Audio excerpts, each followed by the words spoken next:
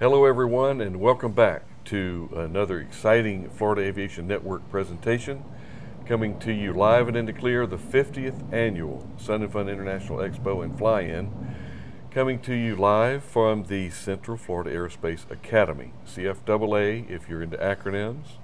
If you're not, get into aviation, you will be into acronyms. We're here to enjoy the spirit and the challenge of aviation. And you see everything on the ramp here from Cessna 150, 152s, all the way up to F-35s out on the ramp doing their thing. And if you haven't been here to an air show recently, you need to get back here, because it's particularly today. The storm front went through yesterday, cleansed everything very, very well. But we're here, we're alive, we're kicking, and we're learning an awful lot, because coming to you from a school environment and a learning environment, is there anything else about the world that we live in other than learning? And a gentleman we have here on the set to talk to today knows everything there is to know about learning, at least from the Polk County standpoint.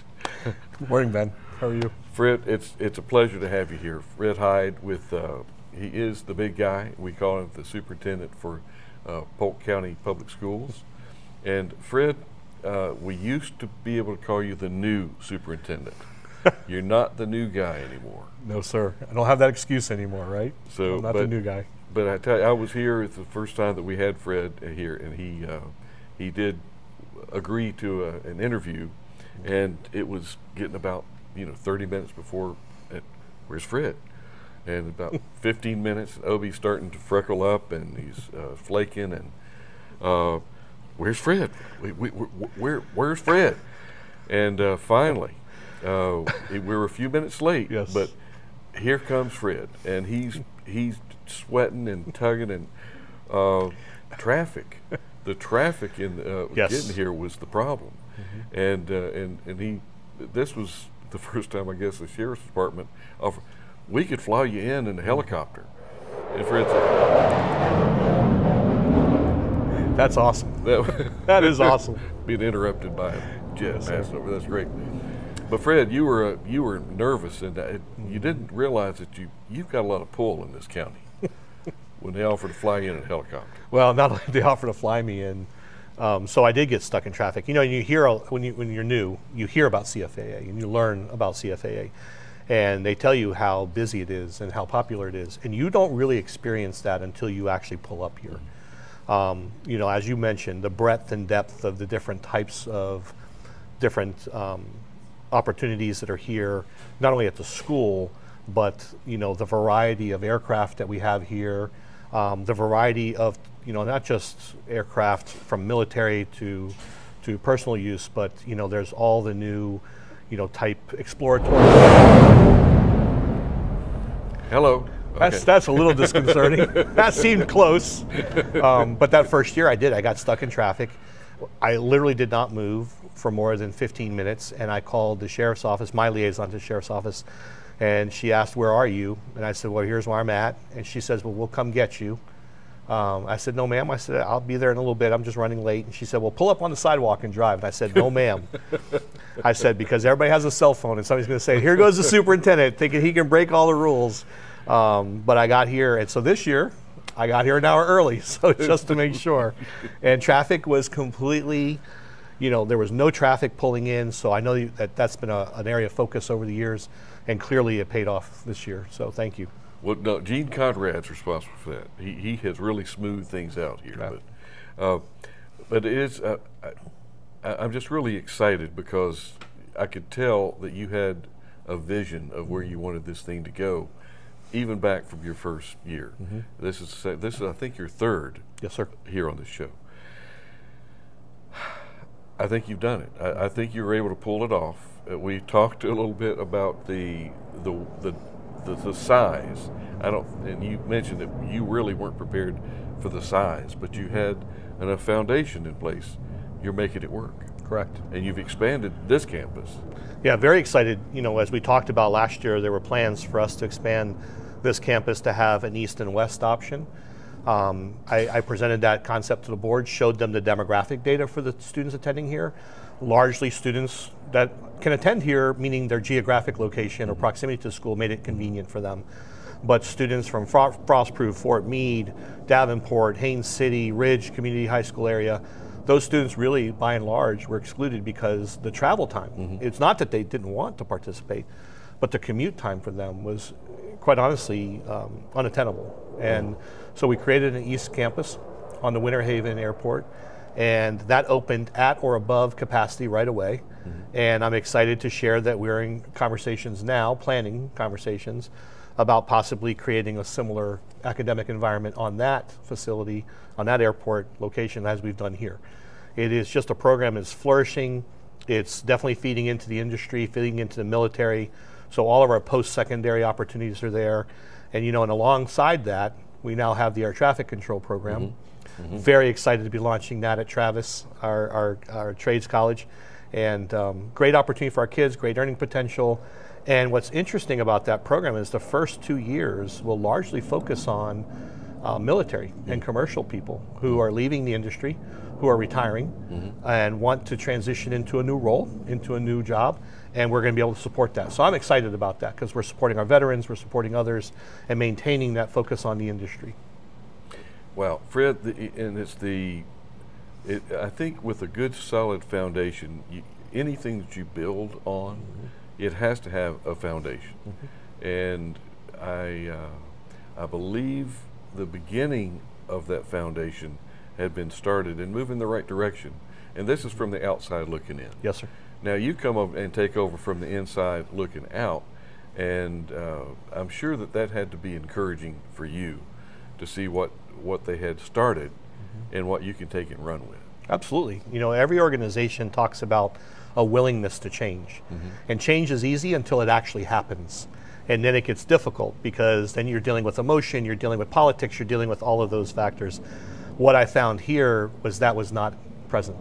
That there was a sincerity here within the community, within our business structure, our business organizations and existing partners to see this program thrive. As much as we've made some great strides, I take no credit. My job is to create the opportunity and to eliminate barriers. That's how I perceive my role. But I have some amazing instructors, amazing leaders, amazing community partners that really had that initial vision. I was able to contribute to it, and it's just flourishing. So it's exciting because I don't think this is anywhere near the end. I think, quite honestly, there's more opportunities going to present itself. Lakeland Airport now is going to be flying commercial.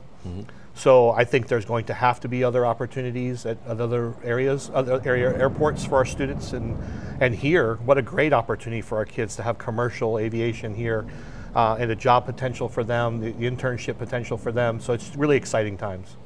Fred, I can see, did you know I was a cleric?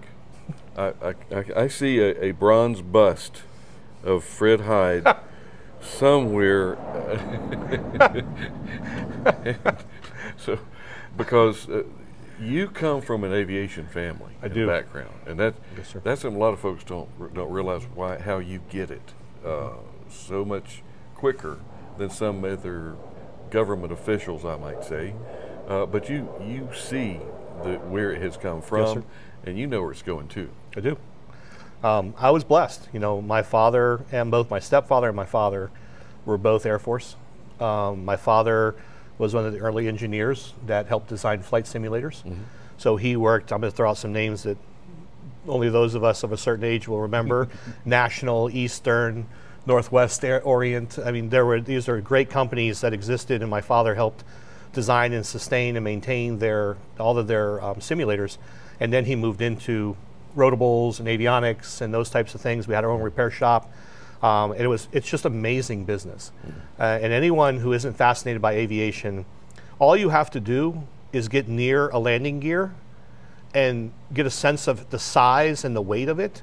The fact that we could move that through the air is just, the engineering behind it is just absolutely fascinating. And that's what hooked me, was the fact that, early on in the industry, I got to play with all the different things that came through from the repair shop, so it was exciting, and it really did instill in me a passion for the industry. And so I am grateful that even though my father sold his company, he's retired, he's doing great, that I still get to help, you know, repay an industry that supported my family for all those years, and really a passion area of my father's.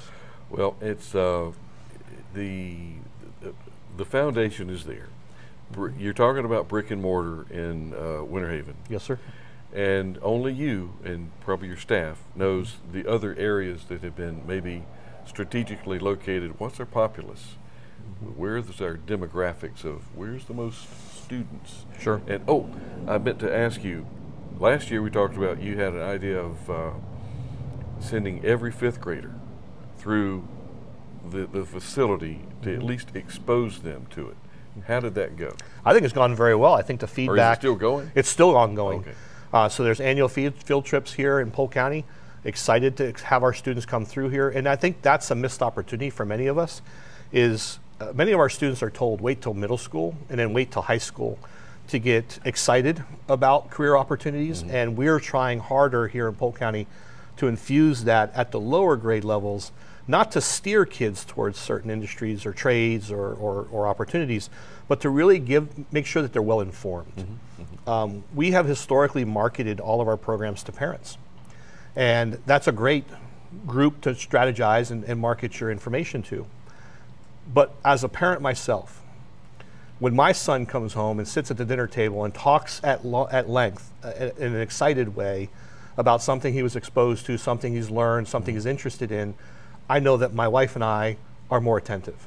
And then we get fully behind that and say, how do we help support this and nurture that passion that he has? And so right now we're trying to do that for our students. We are creating these field trip opportunities, these exposure events for our students so that they're coming home and initiating some of that dialogue at the dinner table so that parents can then get behind them and they don't feel like they have to drive all of that themselves. So, and I think we're going to see a far better response and interest level as a result. I have no doubt. I really don't have any doubt. And Fred, the Civil Air Patrol, I was fortunate enough to talk with those folks here day before yesterday, and they're expanding as well. And they're here on campus. Correct. And I'm still, Melody and I are with Florida Wing. Okay. And somehow all of this is going to be coming together. And rather than look at the bleakness of how the economy and how you can pick problems out of anything, but we're going to be digging out all of those opportunities, and everybody can find problems to deal with. But we're looking at the challenge of what are we going to do to take this to the next level. And I am looking forward to the brick and mortar, and I have driven by Winter Haven. I got to admit, what are those trailers doing out there? And if you didn't know, you'd say, oh, those somebody misplanned, and they didn't plan big enough for the building, so they're having to. But knowing what they're there for, I just see the beginning of something nice. I agree, and our goal is to make sure that that's a short-lived opportunity or short-lived reality for those students, because I want them to have the optimal facility to experience the same things we experience here, you know, to make sure they have that equitable experience, and I think we're well on our way. So, Fred, this is kind of a segue. Have you been to Embry-Riddle recently up in Daytona? I have not recently. When's the last time you were up there? Goodness, it's probably been 18, 20 years since I've been on that campus. Oh my. I went to a safety symposium last week up there, and let's just leave it at that. I mean, how you can take a nonprofit and to that level takes a lot of planning, but it also takes an industry that will encompass that type of forethought and vision. And I'm seeing an awful lot of similarities, and this is encouraging, from a government organization which is taking the taxpayers' dollars, and you have a responsibility to those dollars. Correct. And if some of the taxpayers here in Polk County were able to see some of the things that you've done here with the foundation's help, but it would just be so encouraging. Says, I don't mind paying my taxes as much as I used to, right? Because I see where it's going, I see the impact it's having, and that's probably got to be your driving force. Yeah, one of our big goals there is to provide the best possible ROI we can. that return on investment. So when your taxpayers look at a school district, they may not have a child, they don't have a touch point to a school district any longer, but they still contribute taxes and support the school district. They want to know that the quality student that we're turning out each year when we graduate them is at such a high level that those students can enter the workforce or enter into military or enter into the trades and be successful. They want to know that we are helping those young adults turn out to be good, productive citizens. And they want to know that we're offering these opportunities. And I think, again, we're trying to market this more so that the community does, by and large, understand. We completed an efficiency audit earlier this year. Very excited to be able to share that we were found to be a highly effective, highly efficient school district. We have not really borrowed too much money. In fact, most of our borrowing power is still intact, over 90%. And so that shows the taxpayers that we're not just spending money to spend money. We try and be innovative and creative. But these programs did not exist when I was a student. This is what excites me, is that we're now able to talk to our students, talk to industry, and figure out where the needs are, and then fulfill that need to the best of our ability. And think about that. When students complete here, and they end up with a certificate, an industry certification, we offer opportunities for dual enrollment and advanced placement where our students can actually earn their associate's degrees. I mean, that's a cost savings to a family. Of course. And really, we're already paying for that through our taxes for the students to be educated, so why not accelerate those opportunities for our kids? And that's the exciting part about what we do each day. Wow. Fred, you mentioned a little while back some of the old names when you were in your family business, and I don't know why Sky King just happened to come up. But you remember when Sky King was? Yes, sir. Okay.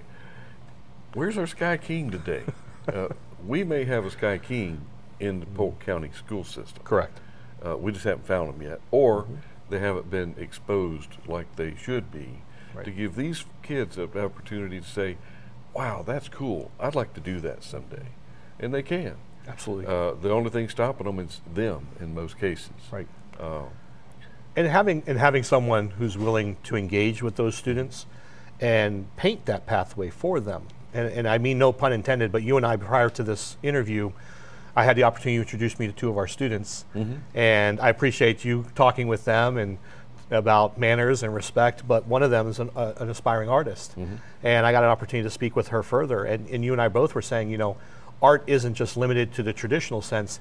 There's a lot of art in aviation if you're open to it. The artwork that's on the side of a plane, the artwork or the design that goes into the colors and schemes inside the interior of the aircraft. Logos. Absolutely, especially executive aircraft. There's a lot of work that goes into those, and they're great opportunities. And it just takes just a few minutes to talk with a student and find out what inspires them, what their interests are, and then how do we best align that for them so that they don't feel frustrated.